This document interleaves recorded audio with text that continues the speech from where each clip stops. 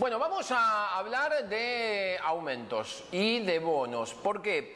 Porque el gobierno nacional dijo que van a pagarle un bono de 4.000 pesos a todos los trabajadores estatales. Hay un tema que allí se está terminando de discutir y es el estatal, los judiciales, los trabajadores judiciales. ¿Son empleados estatales? Bueno, ¿por qué? Porque reclaman el pago de ese bono. En San Juan va a haber en el día de hoy reuniones para, confirmar con las autoridades si finalmente los trabajadores judiciales que dicen ser estatales cobran el mismo bono.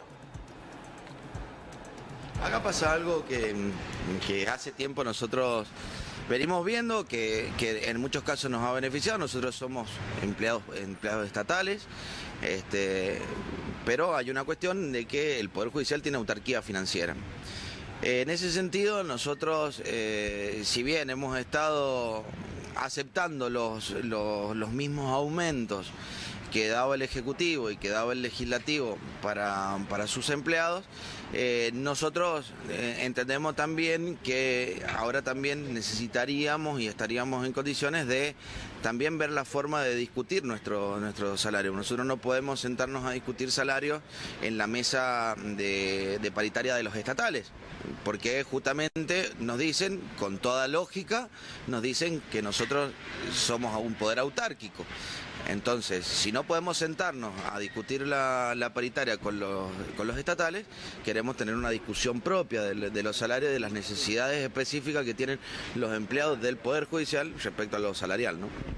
¿Esa posibilidad creen que está cercana a darse? Digo, ¿ha habido renovación en la Cámara?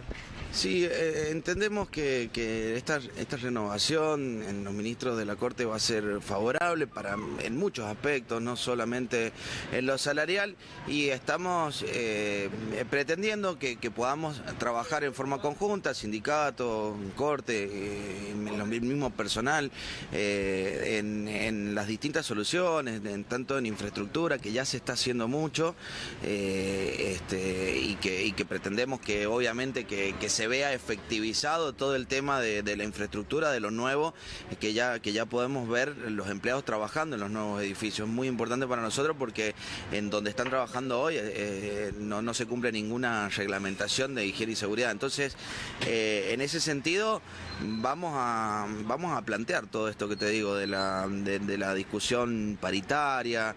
Venimos planteando hace tiempo la necesidad de un convenio colectivo de trabajo que establezca cuáles son los derechos y las obligaciones de los trabajadores judiciales, digamos, con una participación del sindicato. Y eso, la única forma es que podamos tener una paritaria propia y que podamos tener un convenio colectivo de trabajo donde el sindicato también participe en definir cuáles son los derechos y cuáles son las obligaciones de los trabajadores, y también adaptarnos a las nuevas formas de trabajo que está planteando ya la Corte.